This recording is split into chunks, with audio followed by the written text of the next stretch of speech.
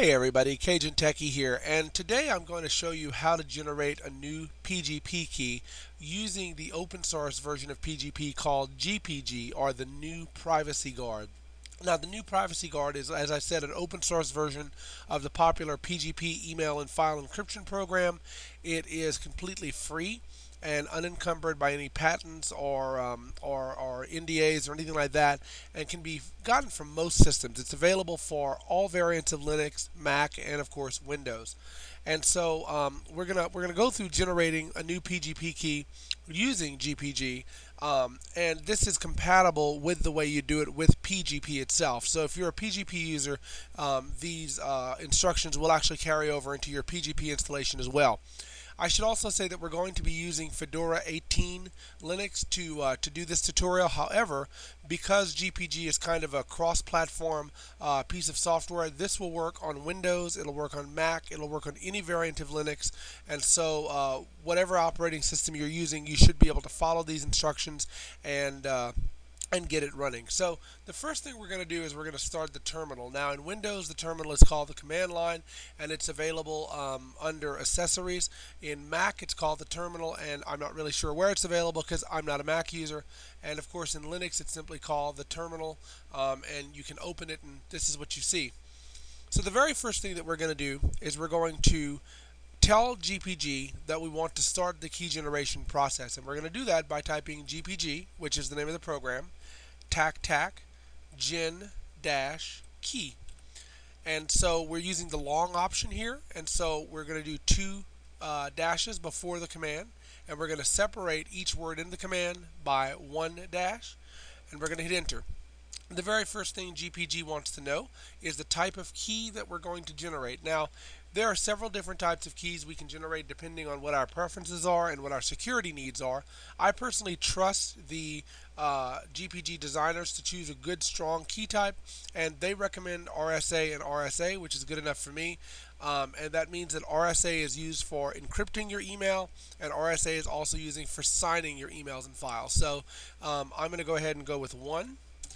And now it's going to ask us to create or to select a key size. Now, your key size is the amount of bits that go into your key. The default, you can create a key from 1024 bits all the way up to 4096 bits.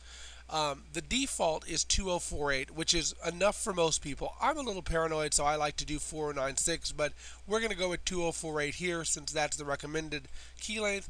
I would tell you, do not do anything below 2048. It is not recommended, and it's widely believed that with computer technology progressing as it is, 1024-bit keys will fall sometimes within the fairly near future. That may be 5-10 years from now, but it still will fall. So we're going to go ahead and go with 2048 to generate this key. And the next thing we need to do is select when our key will expire. Now we can make our key expire in a number of days, a number of weeks, a number of months, a number of years, or our key can live in perpetuity. The reason you want to expire keys is because the way the computer technology is progressing, a strong key today may not be a strong key in 3 or 5 years, and you may want to retire that key and generate a new key that's stronger for your use. And so this allows you basically to kind of guesstimate. It's like, okay, within the next 3 years, I think that my key might be in danger of falling, so I'm going to have it retire in 3 years. I usually do 3 to 5 years. Letting it live in perpetuity isn't really that big of a deal, but it does give you a little bit of a headache to retire keys. So I would always put a limit on how long your key lives, and you can extend that limit later on. So I'm going to go ahead and make this key live for 3 years, which is going to be 3Y. And it's going to tell me that this is when that key will expire. It's going to expire on Friday the 3rd of June 2016 at 3:13 p.m. and it asks me if that's okay. I say yes.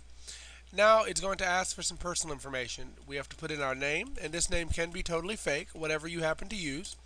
We have to put in the email address associated with the key. Again, this can be fake. As long as you get email somewhere and you have possession of the private key, you can decrypt the email. However, I usually recommend that you actually do use your real email address. In this case, I'm going to use my Hushmail address, and I do not recommend that you use Hushmail unless you use PGP. Don't rely on Hushmail's built-in encryption. It's crap, and they will hand over your unencrypted data to any requesting authorities if they ask for it. So if you're going to use Hushmail, definitely generate a PGP key. Don't rely on Hushmail's built-in encryption. So I'm going to use my Hushmail account here, and I'm going to type in at hushmail.com, and we can put in a comment, and that comment can be something cutesy or that can remind us of what key this is or anything like that. I choose not to make a comment because I don't really need it. And then it's going to say, is this okay? It's going to give us our information about our key. It's going to give us our name and email address, and we say, okay, it is okay. We can do it.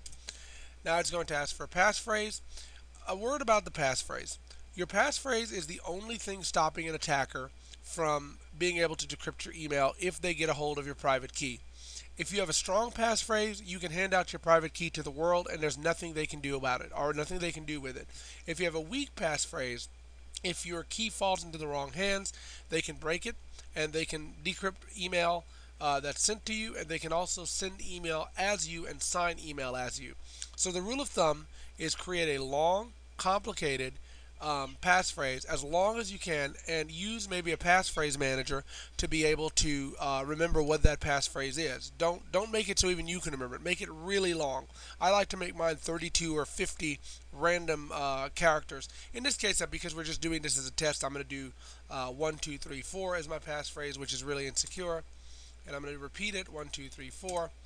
And now it's going to try to gain entropy. Entropy is the amount of randomness that goes into your key, and you can help your operating system gain entropy by opening programs, using the disk, typing on the keyboard, doing anything that basically makes the computer compute and do things. So in this case, we're going to I'm going to pause here, and I'm going to skip until the entropy collection is complete, and then I'll come back with the video, because this can take a while and there's no point in you having to watch it do this. So we're going to pause and then we'll come right back.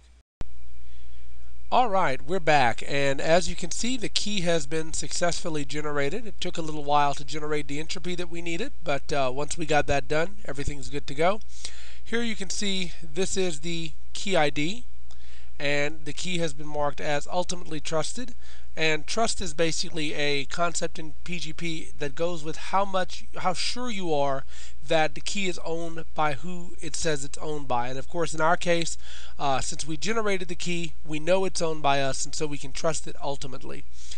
We can also see that the public and private key were created and signed, because of course we sign our own key always, in addition to whoever else signs the key. And key signature will be, our signing keys will be discussed in another video whenever we go into the more esoteric details and the more user oriented details of PGP. But for now, just know that your key is always signed whenever you create it. You can see here some just information about it. I'm not going to go into really what that information is, since it's pretty much above this video's goal.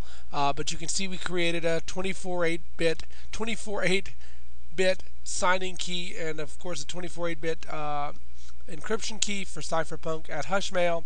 And that's all the information. Now, let's go ahead and just check to make sure that that key was generated. Even though we're being told all of this stuff, let's go ahead and use the list keys function to actually list the key and make sure that it was generated. We do that by typing GPG list keys, and then the email address that we wanted verified that the key was created for. So in our case, we're going to do Hushmail, cypherpunk at hushmail.com.